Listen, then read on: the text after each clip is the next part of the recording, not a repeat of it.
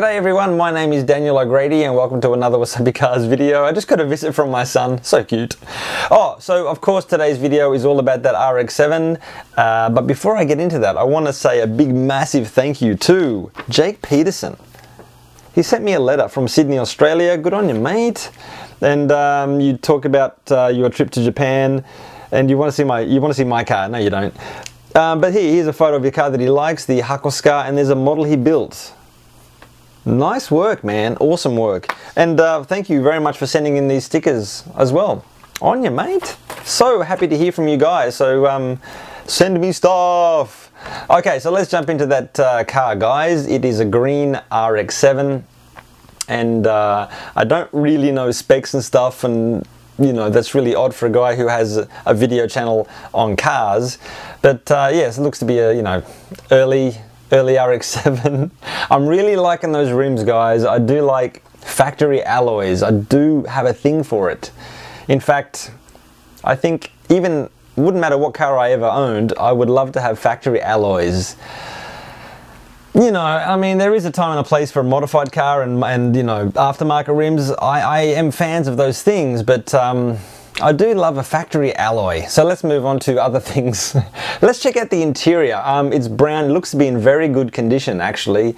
I think he's got some stuff on the dash that makes it a bit hard to see, but you can see the material on the seats. Now, I want you to have a look at another one, because I went to the Mazda Museum in Hiroshima and there was a green RX7 there. Now, of course, that one was in stunning condition, but check out the interior, guys. Bam!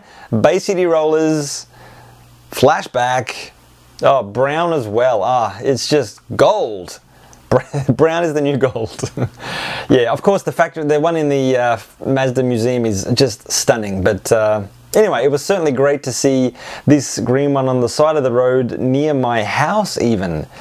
And it's not often you see RX7s in the wild. I mean, at car shows I've seen perhaps one or two in 12 years, well, in the last few years, right? And in the wild I've perhaps seen 2 or 3. So they are very hard to come by. I've seen more RX3s than RX7s. Now that doesn't make sense to me. But it's so great to see one in unrestored condition. What do you think, guys? Yeah. Question of the day is not car related, because after this video, what I will be doing tonight, I'll be doing 2 things. One of them is I will be watching the cricket, South Africa versus Australia in the first test.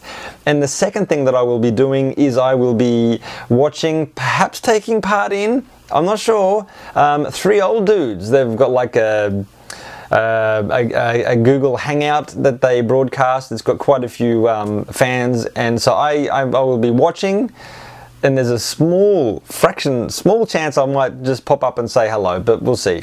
So hey, thank you very much everyone, especially to Jake and to Mazda for producing cars, and including the Road Pacer, which I love, and to hey, 3 old dudes. Catch you later. Did I say 3 old guys? 3 old dudes. Whoops. See you!